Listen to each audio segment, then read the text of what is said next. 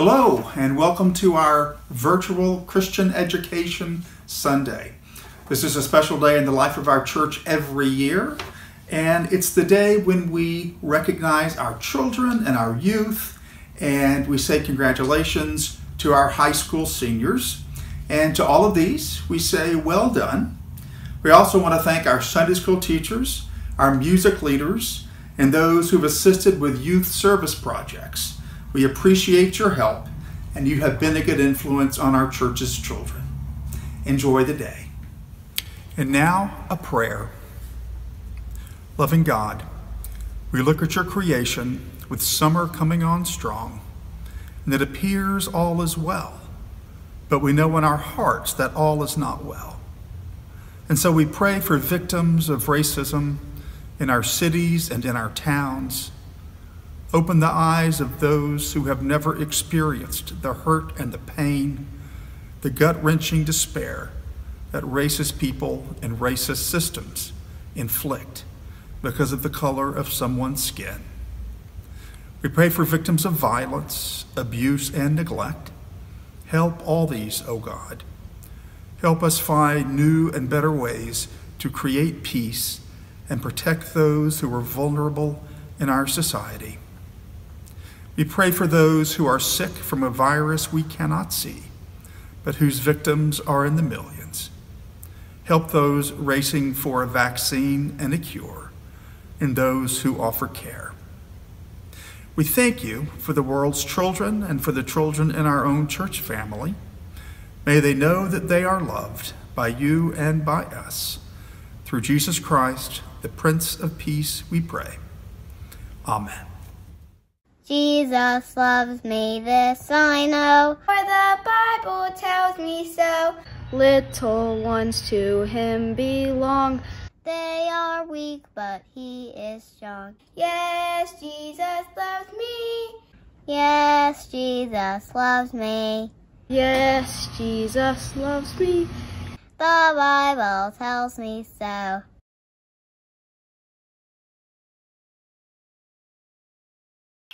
One of my favorite church memories was all of the mission trips that we went on because we were able to connect more with our religion and our peers. At the Kentucky mission trip, since there was no service and the Wi-Fi was barely working, everyone just kind of played board games with each other and everyone talked to each other, and it was a great bonding experience for everyone. I also really enjoyed going to the city, especially Rockefeller Center, to see the tree because, again, it was a great bonding experience and it was just something fun to do with a different group of people. I'm so thankful to have had my church family growing up. Thank you, Lori and Jimmy, for being incredible examples of how to listen to people and help when needed. One of my favorite memories of church was the first year Lori captured the hallelujahs in a box and we got to set them free by screaming hallelujah. I couldn't believe we could scream in church, and it makes me smile every year. It was really hard to pick a favorite moment at the church, but I eventually settled on the Christmas pageant.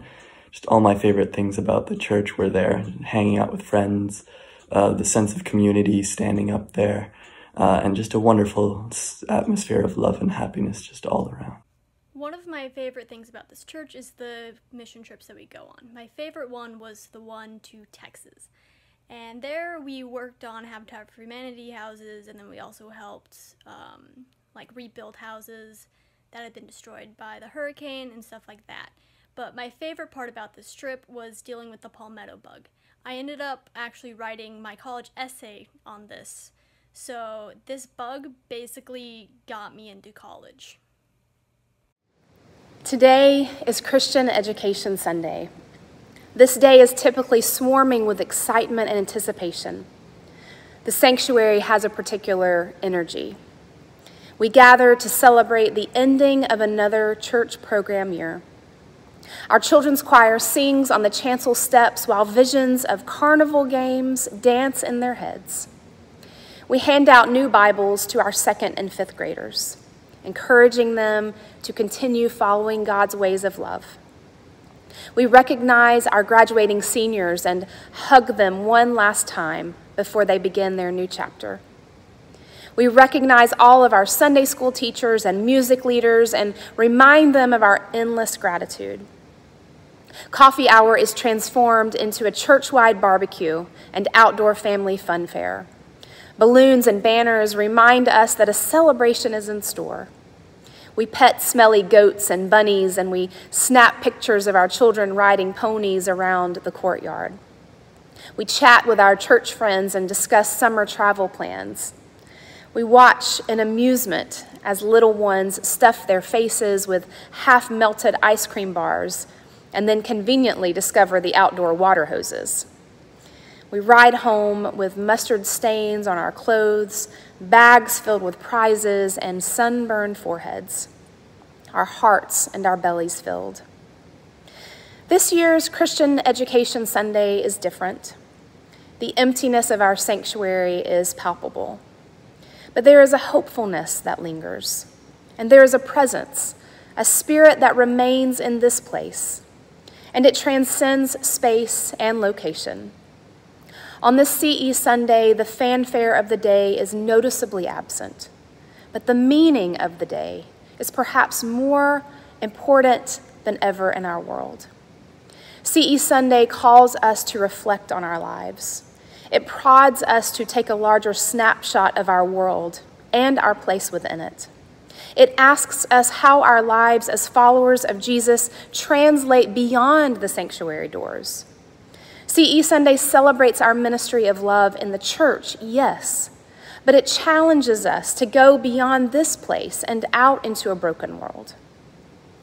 The current pandemic is altering our lives in ways we could have never anticipated. Our household has been turned upside down, from homeschool demands to nighttime sleeping arrangements and everything you can imagine in between. Our 9-year-old daughter, Charlotte, senses a profound need during these days to feel protected and safe. And since the first night of our shelter-in-place order, she has insisted that I sleep with her all through the night. And over 3 months in, and we are still in what we call the big bed together each night. And although there is a good 5 feet of bed to spread out in, she consistently nestles right up next to me for our 8+ hours of togetherness. Her legs lay on top of mine like heavy weights, and her arms wrap around my waist like tentacles. One night recently, I gently raise her arm to unfree my body in a desperate need to shift positions. And I ever so slightly roll over, trying not to make any unnecessary movement. And I settle back into the pillow, my back now facing her. And as I start to drift back off to sleep, I feel a light tap on my shoulder and a warm whisper in my ear. "Mom, can you turn and face my direction? I want you to see me." Like Charlotte's sweet and honest plea, this too is the cry of so many in our world. CE Sunday calls us to go out into our community and see people. Jesus calls us to see those who feel invisible. Jesus calls us to see those who feel unloved. Jesus calls us to see people who are on the fringes. Jesus calls us to see those who are mistreated and abused. When we begin to see others, we begin the work of restoration and justice and healing. This is the true celebration of Christian Education Sunday. The essence of this day reminds us that the hard work of following Christ goes beyond this beautiful sanctuary. The subheading of our scripture lesson today is entitled Love in Action. Paul's letter to the Romans captures the notion of this day in our church. Paul reminds the Romans that there is much work to do in the name of love. Paul exclaims, "Love must be sincere. Hate what is evil and cling to what is good. Be devoted to one another in love. Honor each other above yourselves. Never be lacking in zeal, but keep your spiritual fervor. Serve the Lord. Be joyful in hope and patient in affliction, faithful in prayer. Share with those who are in need. Practice hospitality. Bless those who persecute you, and bless and do not curse. Rejoice with those who rejoice, and mourn with those who mourn. Live in harmony with one another. Do not be proud, but be willing to associate with people of low position. Do not repay anyone evil for evil. be careful to do what is right. If it is possible, as far as it depends on you, live at peace with everyone. If your enemy is hungry, feed him. If he is thirsty, give him something to drink. Do not be overcome by evil, but overcome evil with good. Church family, on this day we celebrate the good work of ministry in this place that has continued for over 75 years. May we be reminded that on this day that the love we sense in this place and in our lives must go far beyond the walls. This is the call of Jesus. I want to speak directly to our graduating seniors for just a moment. Seniors, each year we give to you a book that we think you will find helpful and meaningful as you continue your journey of faith beyond this place. This year you will receive a book entitled Holy Troublemakers and Unconventional Saints. It is a book that tells the stories of people of faith who worked for love and justice in their corner of the world. They are the stories from different religions and time periods who spoke truth and did the right thing, even when it was the hard thing. These are the stories of ordinary people who believed that love prevails. You will learn about people like Rachel Held Evans.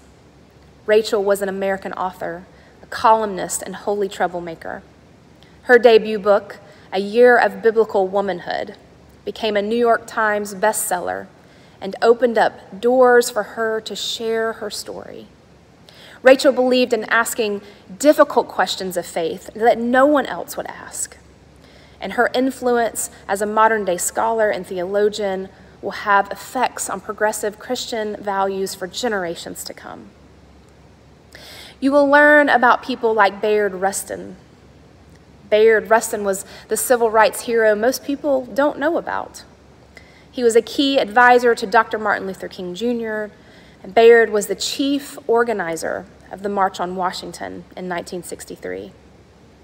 He was also a gay man in an era when his identity was considered a liability, not to mention a crime. So he had to stay in the background. Bayard credited his Quaker faith and love of God for his activism and his firm conviction that all people are equal and part of the human family. You will learn about people like Alice Paul. Alice, a Quaker and an American suffragette, was a major force behind women's rights and equality. She was arrested several times for protesting outside of the White House. And ultimately, she helped move the tide of support in favor of women having the right to vote. She devoted her entire life to the ongoing effort for women to have full equality in our world, an effort which is still underway even today. You will learn about people like Fred Rogers. Fred Rogers was an American television personality, a musician, a puppeteer, a writer, a producer, and Presbyterian minister. He was the creator and showrunner and host of the preschool television series, Mr. Rogers' Neighborhood, where he taught children how to love not only other people, but how to love themselves. Fred closed his program every week with this important sentiment, as he said, "There is no one else in the whole world who is just like you, and I love you just the way you are." Fred changed the world through his lessons on love and compassion and inclusion. Seniors, your church family is so very proud of you, and we know that you will do important work in our world. Our prayer is that you will remember the lessons of love you have learned here at church. You will remember Jesus' call to radical love that saves a place at the table for all of God's children. We pray that you will continue to ask the hard questions of faith like Rachel. We pray that you will fight for justice and equality like Alice. We pray that you will encourage others in love like Bayard. We pray that you will be a presence of peace and inclusion like Fred. We know that you will change our world for the better, and we will always be here for you. Our love and our prayers travel with you as you take this important next step in life. A favorite hymn that we often conclude with on Christian Education Sunday is called The Summons. One line keeps resounding in my mind as I think about the significance of this day. The hymn lyric says this: "Will you use the faith you've found to reshape the world around?" This is Christ's call. Will we use our faith to restore and rebuild? Will we use our faith to heal and to welcome? Will we use our faith to lift up and to repair the broken places? Will we use our faith to truly see others? May it be so. Go now and follow Jesus' way of love. Rejoice in hope. Hold fast to what is good. Persevere in prayer. Do not be overcome by evil, but overcome evil with good. Amen.